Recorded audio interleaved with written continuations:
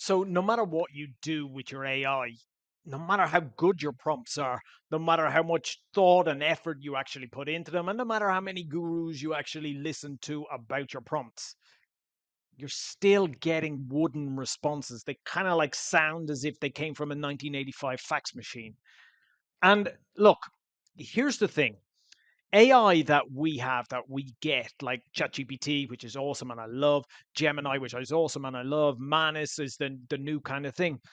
These these that the front public actually gets and faces, basically, these are the general version. Okay, so they're the towing the line version. They're not created with kind of any mad random kookiness. They're not created with kind of like, weirdness to them.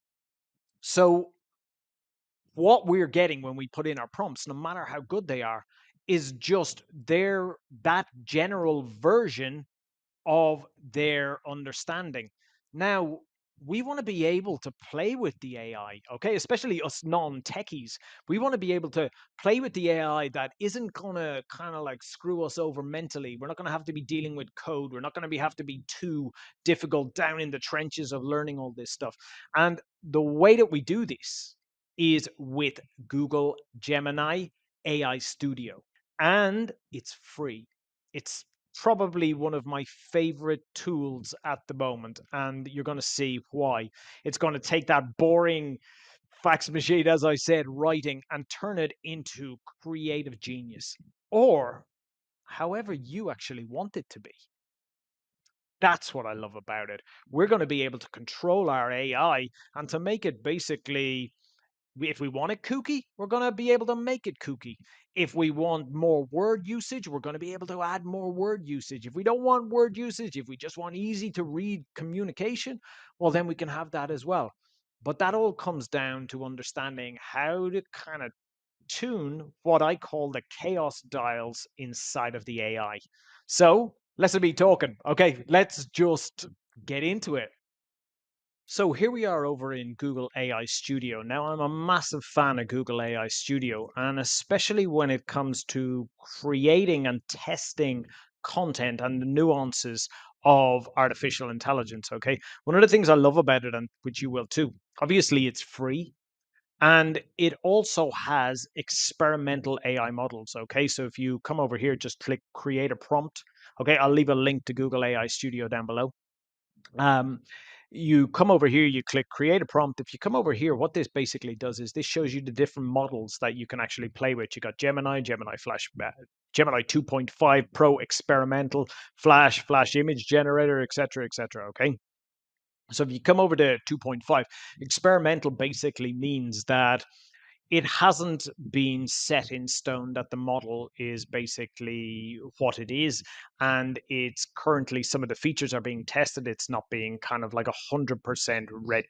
Okay, which basically means that you get to play around with cool AI that aren't fully created yet. That's a hard thing to say, but we're not gonna use the experimental. We're gonna use Flash for this 2.0. Okay. And what we're going to basically do is we're going to be testing things called temperature and top P. Now, basically, what these are temperatures almost like this chaos dial. Okay. How chaotic do you want your AI to actually think? Do you want it to be kind of like a little robot, or do you want it to be this mad, kooky genius? So that's why I love it, because I just love how we can play with the AI to get the kind of personality that we want from it. And you can do this in ChatGPT as well, but you've got to pay for it and you've got to go into ChatGPT Playground, and it's not as easy to do inside of Google AI Studio. Okay. And then what you've got down here is a thing called top P. Now, top P basically means how many words the AI can take to complete the next word in a sentence. Because AI doesn't work like us, it doesn't think in kind of complete sentences. It thinks, what is the most probable word to go next within that sentence? Now, the lower the top P, the less words that it has to choose from. The higher the top P, the more words. So the more human nuance that it actually has to pick from. So what we're going to do is we're just going to use the temperature first of all, okay? And we're going to compare, Okay, so we're going to compare something with a high temperature, something with a low temperature. Normal, this number one here, as you can see, it goes down to 0.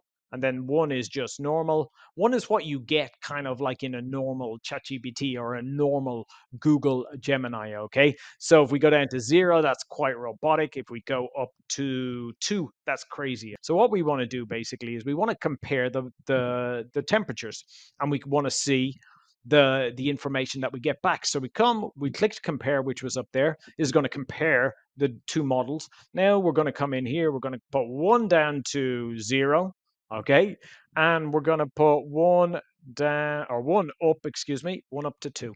Okay, and we're just going to say we're not going to put in any system instructions or anything like that. Write a short paragraph on why Dublin is great. It's easy, okay? We're not asking it anything poetic or anything like that. And so what it's basically going to do is, all right, so super, super quick, okay? So Dublin is a city that effortlessly blends history and modernity, offering a vibrant and welcoming atmosphere. From the cobblestone streets of Temple Bar, alive with tradition. Just sounds like boring AI, like really does. And that's what most of the internet is built on, unfortunately, okay? Then we've got with our bit of chaos in here. Dublin's vibrant atmosphere is simply infectious. The city seamlessly blends a rich history, visible in its stunning architecture and historic landmarks like Dublin Castle, with modern and bustling energy. So what we can see in here is we can see, okay, there is a massive difference in these. There really is. So we can see that one is very robotic. One basically is, it's got Dublin poetic history. It's got Seamus Heaney in there. Now, what we're going to do is we're going to create a new prompt, and we're going to test basically top P. And what top P basically is, as I said, it's they call it a human nuance style. Okay, so the nuances of the words that we actually use. So we're going to get it to do the Dublin is great again, but we're going to get it to compare. Okay, and we're just going to keep the temperatures at 1. We're going to come down to here, and we're going to put this down to 1. And then over here, we're going to put this up to 9.5. Okay, so that's great. So it's going to be stuck at that. Now, what we're going to do, we're just going to click run, and we're going to be able to see the word difference, the word usage difference. Dublin is a city that effortlessly blends history and modernity, offering a vibrant and welcoming atmosphere. From cobblestone streets to Temple Bar, alive with traditional music and lively pubs. The serene beauty of St. Stephen's Green actually is quite nice. How about this one? Dublin is a vibrant and captivating city that effortlessly blends rich history and modern energy. From the cobbled streets and grand architecture to the lively pubs echoing with traditional music. You can see the difference. Now, while top P basically, it is about nuance. So it takes a little bit more to see the difference between top P and temperature.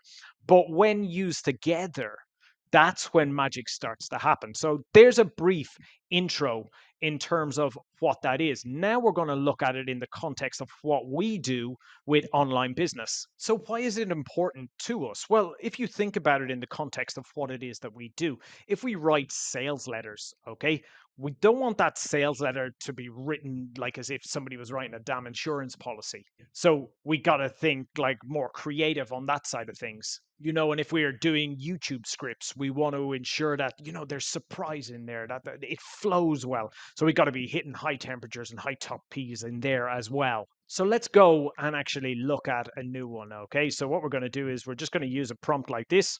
Okay. And we're going to put the temperature to 0 0.6.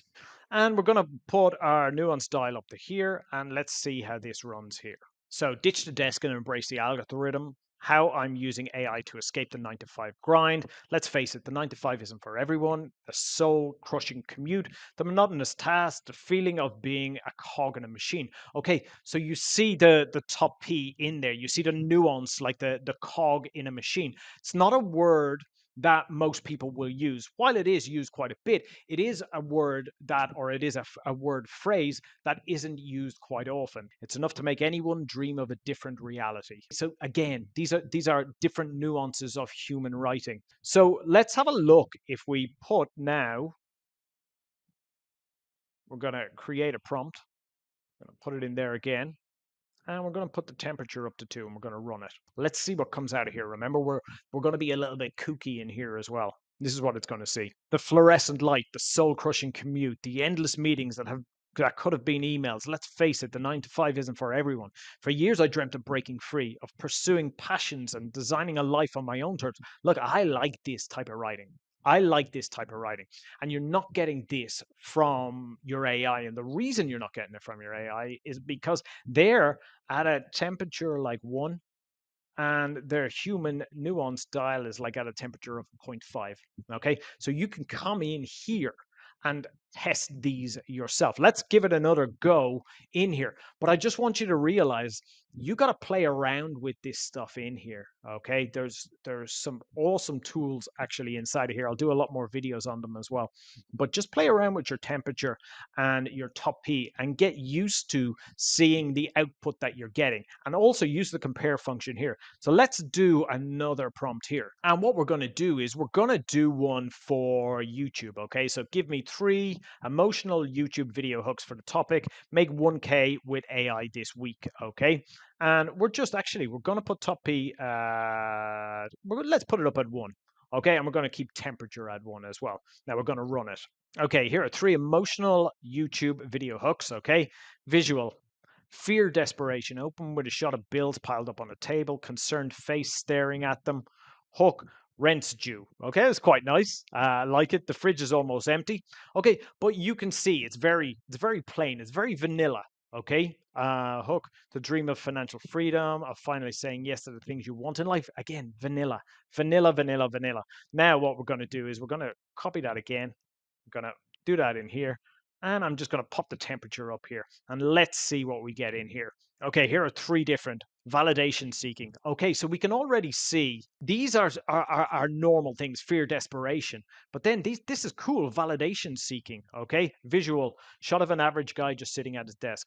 I was at where you're at and trying everything. Okay, so again, remember the when it goes up high, we're giving it free range to be as kooky as anything. And that can sometimes lead to issues like this. Okay.